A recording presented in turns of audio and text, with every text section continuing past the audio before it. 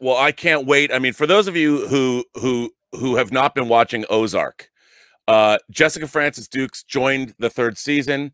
She also, along with Lisa Emery, who is obviously returning, this show is one of the best shows that you can watch, that you can see. And not only that, the female characters in this show are just crushing it. And Jessica plays an FBI agent who is basically, like all the other characters, finding themselves drawn deeper and deeper into hell. And so I am so honored to speak with her because, man, what an ensemble cast. What a great bunch of actors. What a great bunch of characters and writing, everything. So please welcome Jessica Francis Dukes on to the show. It is my honor to speak with you this morning. Thank you so much for being here. Uh-oh, we're not hearing you. Let's see. There it is. Yeah, now we got you. I had you on mute because I was like, I don't know if they can hear me. I mean, I got to tell you, you guys were killing it this year. And I think it's, you know, this was a show that I didn't watch at first. So my girlfriend watched the first season. She's like, you've got to watch this show.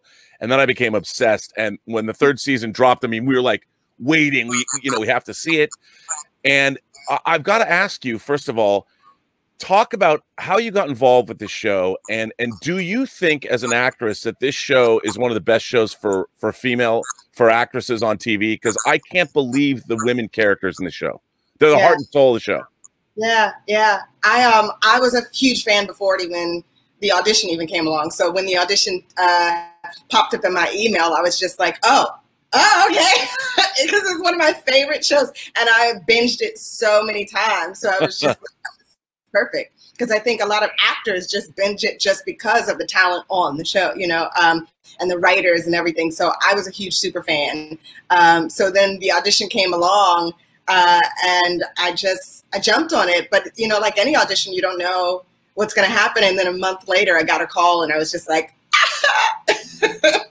well, I mean, you're so. I mean, you play this very by the book, buttoned up character that is not going to do anything wrong. You have to make sure, because that you're following up these people that bent the law. So you're on the straight and narrow. When you got involved with the show, I have heard, and I don't know if this is true, that Jason Bateman has done so much to keep the level of the show where it's at, and that he's obviously directed a lot of these episodes. And yet I'm always surprised that while the show does revolve around him, all the other peripheral characters, specifically the female characters, and like the relationship you had with his character on the show, has been amazing to watch. Mm-hmm. And what's it like working with him? And does he set the tone? And how does all that work? And I mean, talk a little bit about that, I guess. Yeah, it's before I even got on set, I was talking to a friend, and they were just like, it's one of the best places to work. And I was just like, oh, that's so cool. That's good to know. And they were just like, it starts at the top, though. You can tell when you walk on set that Jason creates an atmosphere for people to, just enjoy their day at work. You know what I mean? Right. And it's every single person loves to be there. And, they're cracking jokes every 5 seconds. And you wouldn't think that, judging by how, serious the show is. But right. Every take, I was cracking up. And it was just a wonderful, wonderful place to work. And one of my first scenes was with Laura Linney, and she was just like, we mess up all the time. We have fun. This is what we do. And I was just like, I'm home. This is great. So it really does start at the top. And Jason is just so generous, and he is such a think tank of amazing minds, and everybody really works together. So it's really awesome to watch. Yeah, I mean, obviously, it really shows in the performances, and it shows in the show itself. And I think it's interesting that an actor does wield that kind of power who's also directing, and it's nice to see and to hear that, because I think that's the way all working in the industry should be. Yeah. It shouldn't be. Now, let me ask you this: for you, as far as your character is concerned, I have in my own mind, I do believe that all of the characters are being led down to hell. Like, they literally, like, we don't know, but this show might all take place in purgatory. We just haven't seen that yet, because everybody gets drawn deeper and deeper into their own personal hells. Mm-hmm. And your character is primed. Like, I don't think a 4th season's been announced, has it? Not yet. Now, I could see that your character is also going straight to hell. I mean, you're in big trouble. You know, you're going to be, your soul is going to be corrupted. She's just trying to do a job, man. She's just trying to do a job. Yeah, sure. Everybody on there is trying to take care of what's theirs. You know, they're trying to take care of their family. They're trying to take care of their, you know, what they've done with their life. They're trying to take care of, you know, everything. They're thinking they're doing the right thing, you know. But yeah, it's a rabbit hole.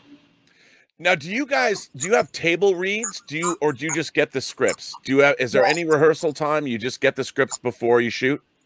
Yeah, we get the scripts. We don't do a table read, but as soon as we get in there, we'll sit with whatever director is working on that particular episode. Maybe a writer's in the room, and then, you know, a couple of crew members, and we rehearse it really quickly before we start the takes. But no table read, just right in the fire. So when you get a script, you like tear through it like, ooh, I can't wait to see what happens next. Yeah, especially being such a huge fan of the show. Like, I was waiting just to, you know, because we were left with such a huge cliffhanger with season 2. Right. That when I the scripts, I felt like I had this magical piece of candy that nobody else had. And I was just like, I get to know what happens next. And I just read it as a fan first, especially not being in the first 2 episodes. I was really just able to ingest it and be like, here we go. And little bit by little bit, we get the rest of the season. And then we got 7, 8, 9, and 10 all together. And I think I was up in my bed till 4 o'clock in the morning, just like, and I like jumped back in my bed. Like when I got to the end, it was just, I have the same reactions that you guys have reading the scripts. Oh, I mean, you talk about sticking the landing. I mean, season 3, what an end. Now, how long, from a production standpoint, how long do you guys shoot? Do you shoot in order? Do you shoot all episodes in order? And how long is the production schedule? We shoot for about 6 months, and block shooting. So we do pretty much like 2 episodes at a time. So we shot 1 and 2 together. Then we shot 3 and 4 together. And within the 2 episodes, things are kind of jumbled. So my first scene shooting was like my final scene in episode 4. With Laura on the couch when I'm warning her. And it was funny because I'm such a huge Laura Linney fan. I was like, you give me Laura on the first day. Could you explain to the audience what block shooting actually is so they know? So block shooting is basically taking 2 episodes and shooting at the same time, or 3 or 4, depending on how many you want to do. And it really depends on, at least from my knowledge, how the director wants to shoot, how the, you know, producers want to shoot it. But we shot 7, 8, 9, and 10 as one big block. And so, I mean, scenes are all over the place, you know, like one day you'll come in and you'll shoot majority of your scenes in episode 7, and then one scene in episode 10. Right. And then you come the next day and shoot something in episode 6. And, you know, it's just all over the place. But they'll shoot you all of your scenes, even though they might be in 2 or 3 episodes, like at one time, which is, I mean, that's something really new in the streaming world, because you're producing all of these at one time. Usually in television, the writers are catching up every episode, whereas now when you have 3 or 4 scripts done, you can do that. Right. Now, do you shoot on location? We have a couple of different places that we shoot at, but then everything that we do has a replica in the warehouse. So there's kind of like 2 different things. So the birdhouse, there's actually the birdhouse, which was, I remember when I pulled up and I was just like, oh my God, it's the birdhouse. But then there's also a complete replica of the inside and a little bit of the outside in the warehouse, you know, things like that big old chapel scene towards the end of season 3. I watched it being built, and it was just magical to, you know, see everything happen right there. So yeah, there's duo locations. Right. Yeah. Right. Now, when you guys are shooting, are you, like you said, 6 months, do you work for the entirety of that time, or do you come and go over the course of those 6 months? It depends. I mean, you know, Jason, Laura, Julia, they're there a lot, you know. Right, so obviously. Those entire 6 months, but for somebody like me, I would have a good 2 weeks off at a time, or I think there was once where I had a whole month off. So because they try to like get you in there in pockets, and then you have a wonderful time in Atlanta. Right. Now you, well, Lisa Emery, who was going to be here, and then you guys were both on Jessica Jones, right? Yeah. Did you know each other before? No, I didn't. You know, Grace was such a, she was kind of in the pocket of Trisha's world only. Right. You know, so I didn't get a chance to really meet anybody else. I was lucky enough to meet Kristen Ritter because she directed one of the episodes, which was great. But everybody I was with was in that Trish show world, and that's it. Right. And it's such a, I mean, we all just think actors, they all must know each other. But if you don't share scenes with people, you might never meet them, except whether it's got a premiere or something, or, right. You know, that's a strange, but it's, you know, Lisa's character too, in terms of what she was doing the third season, I was like, wow. I mean, that's some pretty edgy stuff. She's having an affair with a much younger man, and she wins in the end too. Yeah. I mean, she has victory. So are you aware, you know, there's so much talk now with oh, hey, somebody has a question. Let me ask you. Joshua Palace says Ozark is a truly great, darkly powerful series. Jessica Francis Dukes is excellent on it. Really enjoyed her work on Jessica Jones as well. Cheers, Jessica. Thank you. So I was going to say, I mean, are you aware, with all this talk about having more roles for women in Hollywood, when you're on a show like this, is it something that I don't know, that there's so many great roles for women. It's unique, I think, in terms of television, that isn't necessarily, it's not necessarily a female centric show, but also the strongest characters are women, which is an amazing thing. Is that something you actresses talk about? Like, these are great roles. Yeah. You know, the writers, I think, to commend a lot of them, there's a mixture of writers. You know, you see a lot of women in the writer's room for Ozark, right. You see a lot of female directors for Ozark. And it's just wonderful. I mean, half the crew is female. You know, it's just like, it's epic to walk on somewhere and you see a girl with you know, with some big old cable walking through, and you're just like, hell yeah, you know. And so it's no wonder that these strong women come out of this world. I think that the casting director, the producers, and all of the people that are in charge of who they bring in, like they bring in some firecrackers, and I just love to watch them work. You know, I would go on set even when I wasn't called to see like Julia or, you know, right. or Jan or Lisa or, you know, Laura work. And I remember when I first got there, meeting them as a you know, actress in the world. You look up to these women, you know, right. especially coming from the world of theater. You know, Janet McTeer and Laura Linney are, you know, theater goddesses. So it's just an absolute joy, and it influences, it inspires, and it fuels me to be working with those women. Yeah, Janet McTeer especially too. I mean, she also had another great. She had a great season this year. Yeah. Now, you know, I find it really interesting that Jason Bateman, you know, the traditional, I guess, star of the show, is so generous, and he's really created. I think it's fairly unique to see a lead perfectly content to allow his other actors to shine, and he doesn't seem to be. He's completely fearless, and I think that really comes through in the show, just how he's allowed the show to develop that way. Because even people like Julia, like when I first saw her, I thought this must be some girl they found locally.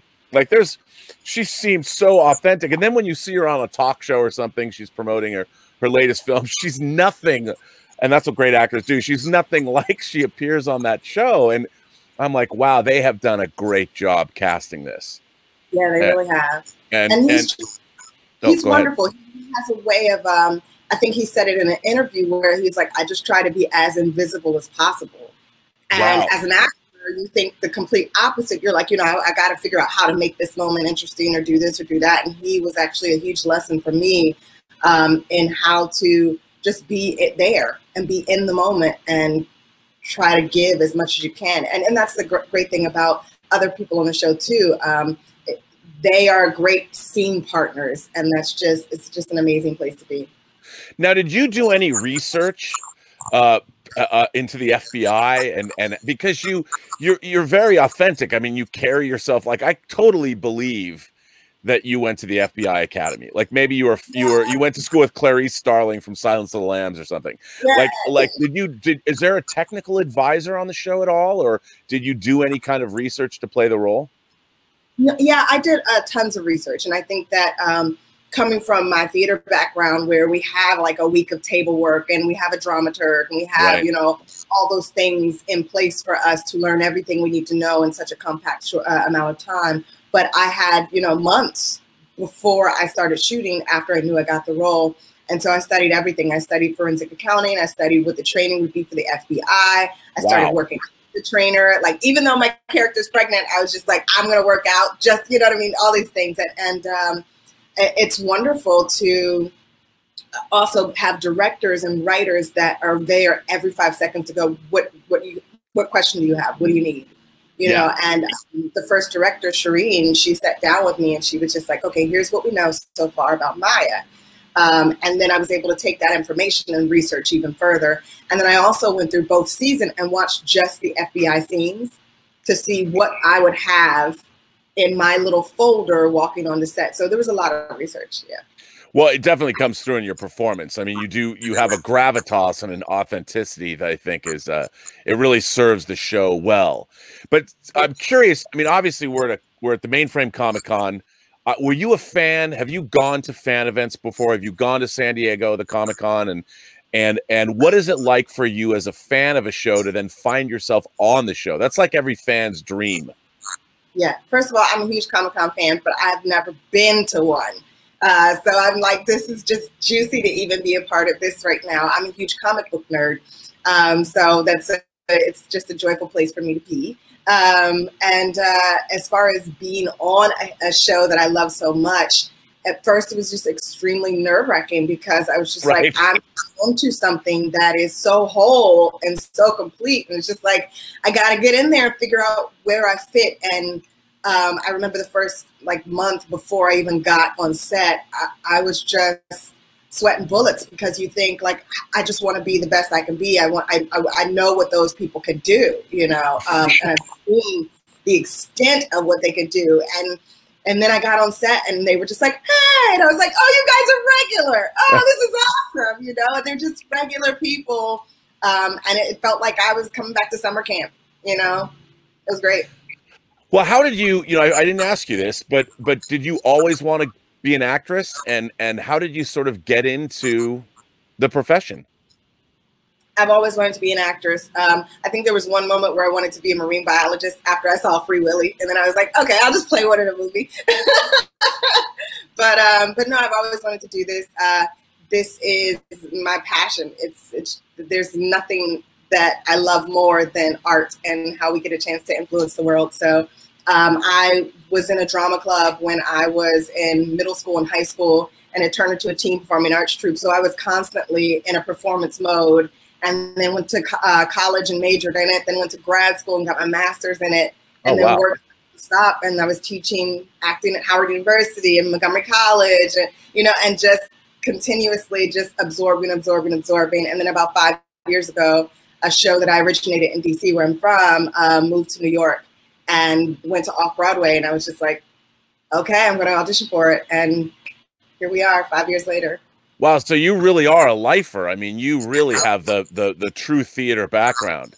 I mean, it's interesting. John Noble, obviously, who I was interviewing before, was also, came out of the theater and was in the theater for a long time before he transitioned over to film and television work.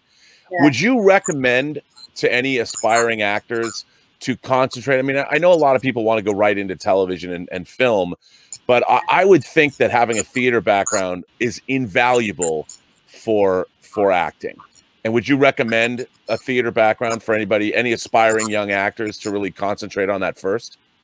Well, I think it depends on you. I think it depends on the type of artist you are. I know a lot of people that started out as musicians and then all of a sudden went to TV or, different things like that. I think the main thing is finding your passion, because theater is it's an unforgiving beast, and you've got to love it in order to do it, because it's not, you know, the paychecks aren't going to be as big until you get to, you know, the big theaters off Broadway, or even some of the regional theaters around the country. So it is, like you said, it's a lifer situation. You have to be addicted to it. Right. Yeah, but I think that it really depends on you. I think in order to train, as far as an actor is concerned, not necessarily just connecting to TV, the best place in the whole wide world is to learn in a theater. So I would always say, follow your passion, whatever that is, first. But the training can come from anywhere and anybody, I think. Now, when you transitioned out of theater and into television and film, what were some of the things that surprised you? I mean, you always hear that when you're on stage, you have to be bigger because you're playing to a theater full of people, hopefully a big theater full of people. But then with the camera, when the camera gets in so close, you have to kind of bring it down. Was that a transition you had to learn, or was that not difficult to do? I think we're running out of time, but that might be a long question. But I was just curious because with that theater background that you had, was it difficult to make the transition to acting in front of a camera? It wasn't difficult, but it was a lot of work. It took a lot of, you know, I took a whole bunch of classes because I'd already had my theater training and I performed on stages everywhere. But then, sorry, my camera went out, so I can't see you. But then when it came to time to audition for TV and film, I had to learn a whole different idea of what the craft meant. And it went from learning how to take over a room to angles and pictures and moments and, you know, truth. The truth became even more of a goal. Yeah. Right, because it's so different.